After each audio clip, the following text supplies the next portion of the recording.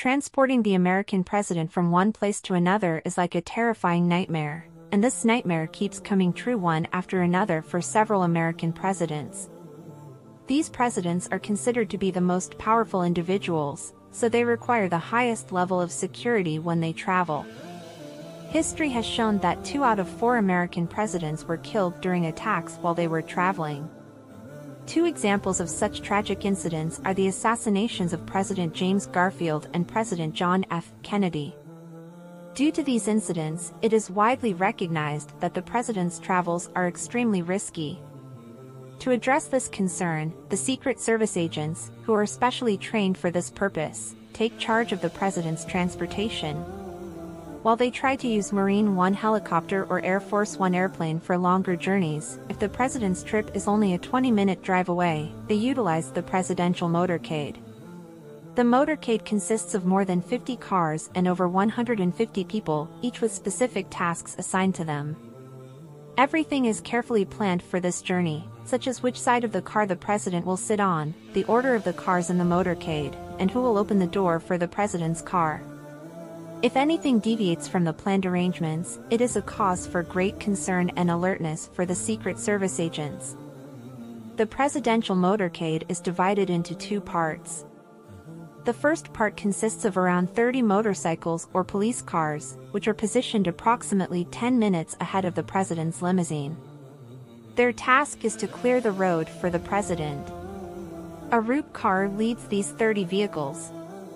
Usually, these cars reach the location before the president's convoy and block the entry and exit points of the road. This ensures that no other vehicles can enter the road until the president has passed through. However, the method of clearing the road may vary depending on the location. Sometimes, different techniques are employed, such as the use of police motorcycles arranged in a V pattern, as shown in the footage. It's important to note that the management of this first part of the motorcade involves not only Secret Service agents but also local police station cars and motorcycles. Now let's discuss the second part of the motorcade. In this part, the foremost vehicle is the lead car or lead motorcycle. All the other vehicles in the motorcade follow this lead vehicle. The lead car or motorcycle is responsible for determining the route the convoy will take and the speed at which it will travel. After the lead car, you see a group of cars known as the secure package. These cars have the direct responsibility of protecting the president. In the event of an attack on the motorcade, the secure package can operate separately from the rest of the convoy. Among the cars in the secure package, the most important one is the president's limousine. However, nobody knows which limousine the president is actually in, as there are 2 identical limousines that travel together in the secure package.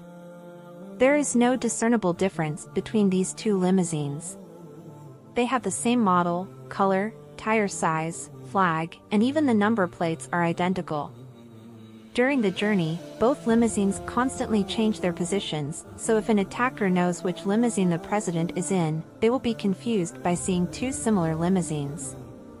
The limousine, also known as the Beast, is not an ordinary vehicle.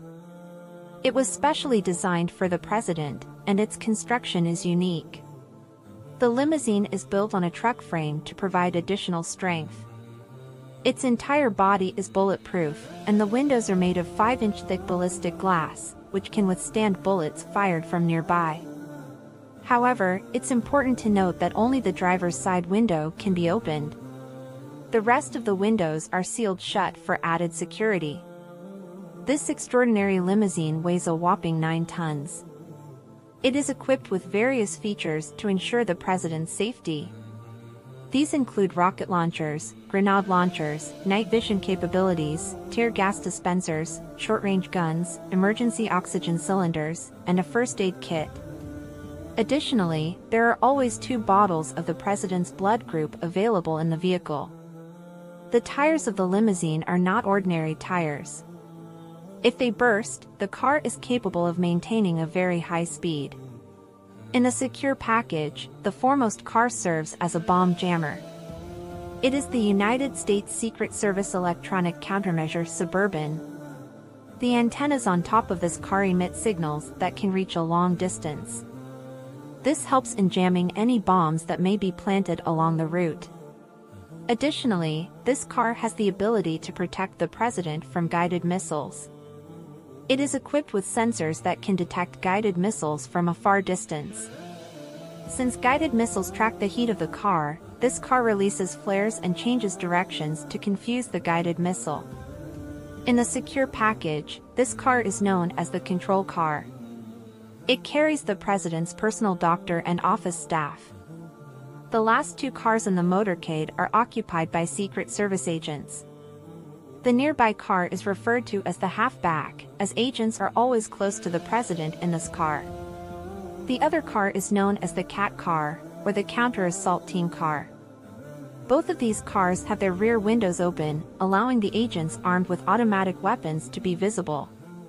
In the event of an attack, the agents in the first car protect the president, while the agents in the second car retaliate against the attacker.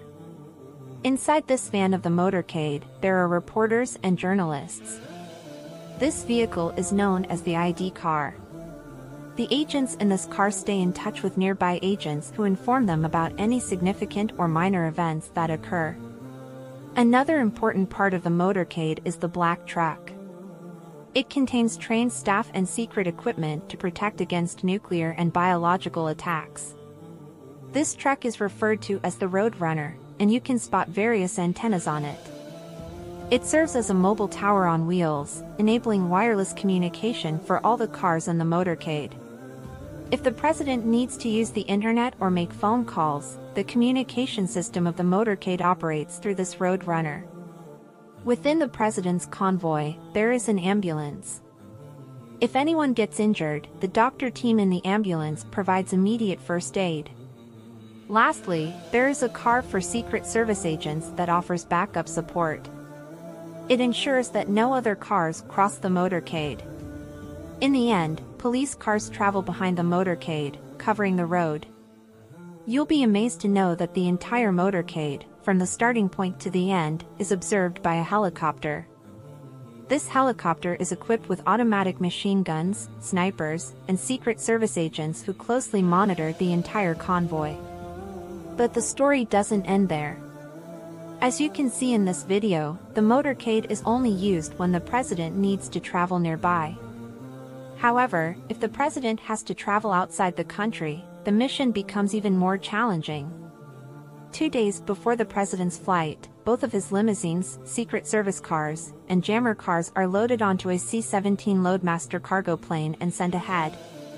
On the day of the president's flight from the White House, Marine One helicopter transports him to an airbase. Marine One is the helicopter specifically used by the president. However, it doesn't fly alone. 5 helicopters take off at the same time to ensure that no one knows which helicopter the president is traveling in.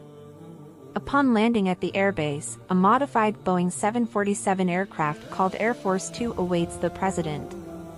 Just as Marine One is the helicopter used by the president, Air Force One refers to the aircraft in which the president travels. During the flight, the president doesn't face any difficulties. That's why this aircraft is equipped with all the necessary facilities for the president's safety and security. It includes a presidential stateroom, an executive dressing room, a conference room, and a dining room. Additionally, there is a full kitchen and the president's office on board.